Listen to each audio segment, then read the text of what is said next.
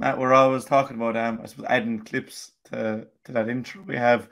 But I suppose with the team at the weekend, three Limerick teams went around the country and brought home three different All Ireland titles in different codes. We had the under 16s, 15s, and 14s. We had the Arrabawn was under 15, which was the one that I think was Keane Lynch's age, won 10 years ago with Michael Foley, which is the under 16 tournament.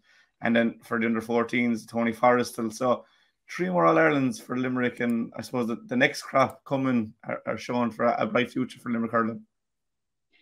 Sure, look, it's absolutely fantastic on the Jack, and it's absolutely testimony to the value of the hurling academy and how it is working. And I suppose the teams at this stage and everybody is deriving oxygen, from the success of the senior team. And when these young players will trace where it all started for the current senior team, they'll be saying to themselves, hey, this can be us in a 4 or 5 years' time. And absolutely fantastic. You're right. They went to Wexford in the under 16, the Michael Foley tournament, and there they beat Tipperary and Dublin to qualify for the final against Wexford. Now they did a huge win over Wexford in the final, something like 5-10 to 1-7. Jack, it was a huge victory. But I suppose if there was, absolutely fantastic. But when you talk about scoring exploits, the scoring exploits of Darren Colopy from Maru Bohar in the under 16 competition, and he'll be eligible for minor this year. He was a minor last year.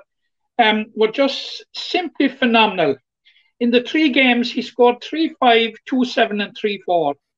7 goals and 16 points in 3 games, which was absolutely phenomenal. And full credit to the management team on doing a great job down in Wexford. And the under 15 team, the Arrabawn, which is probably the big one, went to Tipperary, and they were based in Toomevara and Nina. I think in Moneygall. I think they played Kilkenny in the semi-final. And like when you talk about underage success, and you talk about Limerick winning an All Ireland like they did earlier on this year when they beat all the counties in Munster, Galway, and Kilkenny.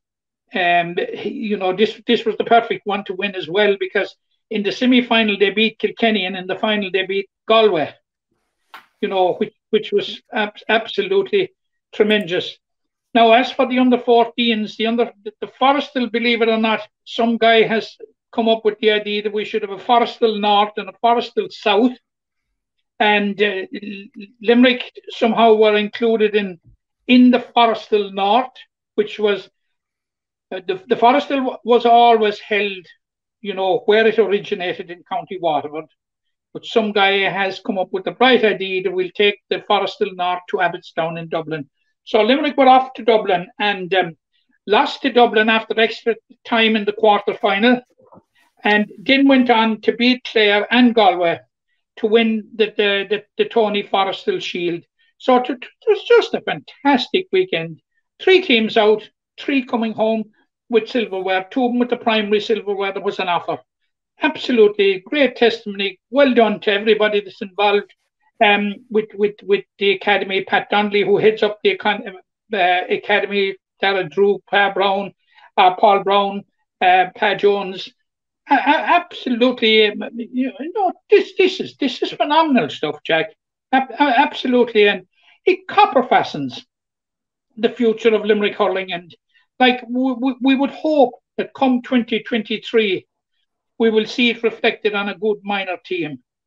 Because I suppose in 2022 our minor team wasn't as good as previous ones. Like we beat Kerry, okay, but we lost rather heavily and disappointingly to Waterford. But we would certainly be optimistic about Limerick's minor chances in 2023. And I don't want to be jumping ahead of myself or anything like that, Jack. But when you're winning an under 16, a major under 16 tournament, and an under 15 tournament, these boys will be under 17 and under 16 next year. There's going to be a fair pool of players there. So, it augurs well for the future, Jack. That players are coming through at the different levels. Yeah, you don't want to get too far ahead of yourself. But as I mentioned, the last Limerick team, I presume they're the last Limerick team to win the under-15 competition, went on to win 4 All-Irelands in 5 years. And